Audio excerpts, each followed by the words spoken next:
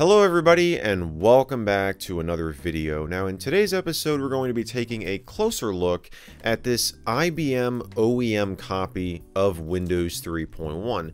This was recently sent to me from the fine people at Free Geek Twin Cities, and I did a little unboxing video of what they sent me because they included some additional extras as well, which I really appreciate. So thank you very much guys once again. And a lot of you guys expressed interest, and I was already thinking about opening this up and installing it on one of my computers, of course the 98 PC, because what else? And well, that's what we're going to be doing in this video. We're going to also compare the user's guide here to the retail one that you would have received if you purchased, well, a retail copy of Windows 3.1, and we'll see if there's anything different about this copy compared to a standard retail copy of Windows 3.1, which I don't really think is going to be the case. I think at the very most we might get a different boot screen, because I had seen images of Windows 3.1 boot screens or loading screens, whatever you want to call it, with an IBM logo added. So that's honestly what I'm expecting, but you never know. I've never taken a look at one of these before, so let's just go ahead and, since the shrink wrap was already tearing down here, let's just continue that and open this thing up for the first time, and we'll see what it's all about. So, one of the things that I noticed right off the bat is that the user's guide in this thing, which by the way, I know I'm going to say this again because I did mention this in the last video, I really love the blue Windows flag. I think it's just a really nice touch. It goes really well with the IBM logo and the blue text all around the, manual. Of course, a very simple change, but yeah, so really nice. We'll go ahead and set that aside. We've got a piece of cardboard to, divide the manual and the discs, and we have the discs contained in this envelope right here. And of course, on the back of it here, you've got your IBM license agreement, read first media envelope, and it just contains floppy disks in it, so we'll open that up in a moment, but we'll set the shrink wrap aside. I do want to take a brief look at this manual and compare it just briefly here, because I know this is not going to be the most exciting thing, but I did notice that this manual is much thinner than the retail manual. The bottom one there is the retail manual, and in fact this is Tweeterman 287's copy of Windows 3.1. I unboxed this in a donations video recently. He sent along some cool stuff that I unboxed, and something I didn't mention in that video, he actually signed in here. He wrote, "Have a good summer." Wait, this isn't a yearbook? Hi, MJT. Hi, Eddie. So, yeah, thank you, Tweeterman. I did not... He sent me a message after that, and I was like, crap, I didn't show that in the video because I didn't realize. I just didn't even open up the user's guide. But, yeah, so the retail user's guide is, let's just see here, going by numbered pages, of course, because you got all these. How many blank pages are in here? Holy crap. Counting numbered pages only, it's 650 pages. The IBM OEM copy here, also on the back of note, you've got IBM technical support info. For answers to your questions and help with technical problems, use the Windows Online Help feature. If you have a data modem and CompuServe membership, access the latest technical notes, which address the most common Windows-related support issues, or technical support is available from an IBM Windows technician 24 hours a day, 7 days a week. You could call IBM's Help Center. So, let's see what we got here. Definitely not going to be 600 pages. This one is 292 pages. Oh, and there are completely different chapters as well. Like chapter 12 in here is additional accessories. Chapter 12 in here is customizing Windows. And you see they all start on different pages. So this is a different user's manual. Perhaps it's a newer, more streamlined version.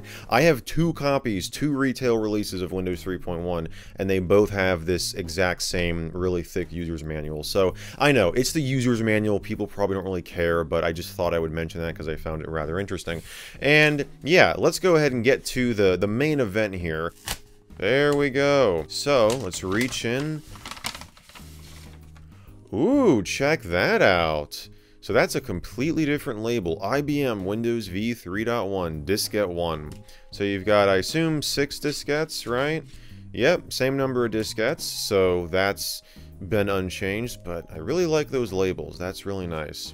And that's everything, so I guess all we have left to do is install it. Alright, so we've got the 98 PC with MS-DOS 6.22 installed, and we've got our lovely IBM Windows 3.1 diskettes here. So let's pop diskette number 1 into the 98 PC's 3.5-inch floppy drive. and hop over here to the, well, I don't want to do that. Let's hop over here to the A drive. That was Control A, not Shift A. Yay, there we go. Yeah, it's just kind of standard so far. I don't know how many times I've installed Windows 3.1 on this channel, but I would guess to say that doesn't make any sense. I would estimate that it's probably a lot. That's not an exact estimate, but you know what I mean. Yeah, we'll go with the default settings. That's all good. I'm kind of curious. Maybe they modified, you know, when you put in disk 3 and it brings you into that graphical portion of the setup, maybe that was modified a bit with like an IBM logo or something. Or it might just be exactly the same. I don't know. But I'm definitely curious about that boot screen. And it's asking me for disk 2. We'll do the nice diskette swap here. I don't know why I'm announcing this, because it's rather boring. But, oh, it's after diskette 2. It's right before you put in disk 3. That's right. So, yeah, so far it looks exactly the same. Name and company, we'll do Michael. And company, we're going to do IBM. Oh yeah, we're being an IBMer today. Alright, continue. Setup only Windows components you select. That's fine. Not going to bother with printers. That's good. That's good. It's already asking for disk 3. And it's time for the final diskette. I'm probably going to speed up a lot of that because, I mean, you guys have seen it like 90 billion times already on this channel. So let's just pop in disk 6 and get that last 4% there. Got to copy those true type fonts, man. Oh yeah, what would we do without them? And we'll let setup make all modifications for us. That's fine. And we will return to MS-DOS. So here's the moment of truth. We're going to pop out our diskette number 6 here. And let's type win. Oh, there's... Okay, hang on a second. That's the third time now. Well, that isn't good. I'm guessing that's a display driver thing. Because it just straight up doesn't show anything. Which is so lovely. So maybe we can find... Oh, what is the name of the... I think it's a BMP. Okay, so I believe the logo is stored in one of these two files. We got vgalogo.lgo and vgalogo.rle. And I think we can... I think we might be able to open this with Paint. Let's see. Choose Associate from File menu to create an association. Okay. Associate. Associate with Paint.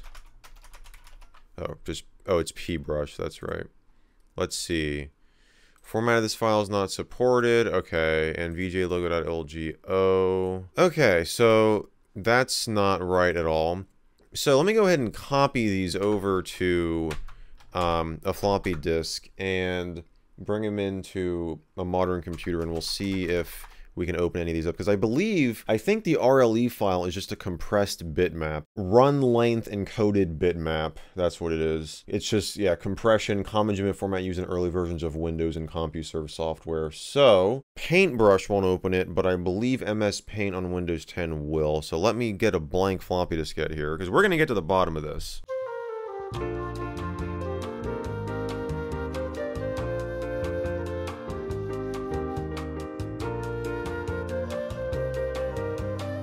Well, I'm glad we confirmed that, but let's just explore around a bit. I'm curious if we go into help and about, if there's any branding in here. Oh, there is. Not a logo or anything, but you've got please contact IBM's Help Center. You got their 800 number. Although I don't think Windows 3.1 ever displayed manufacturer logos in the About Program Manager. I think that started with Windows 95. You know, when you would go to My Computer, right-click Properties, and you would get that pop-up, you know, System Properties, and it would have at the bottom the OEM logo if there was one. But yeah, I'm looking through here, and there aren't any additional programs. Not that I would really expect any.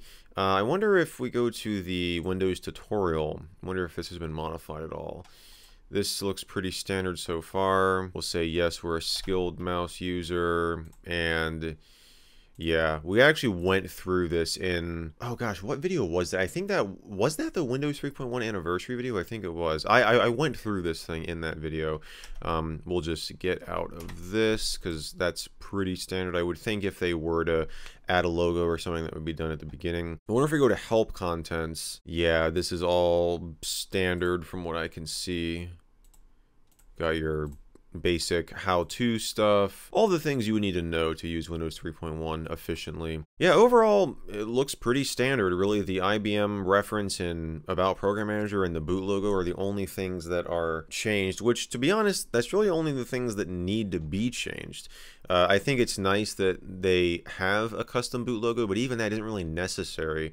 You know, and I think Microsoft's goal was to keep Windows, you know, consistent across every partner, you know, every OEM that they worked with, to where, you know, if somebody had bought a Gateway computer and then bought a Dell PC or a Packard Bell, you know, with Windows 3.1, they would expect the same experience, you know, so you don't want to modify it a whole lot. But I think that's a good stopping point. Why don't we open up Solitaire here and just maybe move a couple cards around while I do the outro here. So yeah, there you have it, guys. That is, I gotta do two things at once here. That is taking a look at the IBM OEM copy of Windows 3.1. I want to again give a huge thank you to the fine people at Free Geek Twin Cities for selling this to me. This definitely was really interesting. I had not seen this before, like I said, and I thought it would make for a fun video. And well, hopefully you guys enjoyed this one. If you did, be sure to give it a thumbs up, get subscribed, all that good stuff. And as always, I want to thank you all so much for watching, and I will see you in the next video.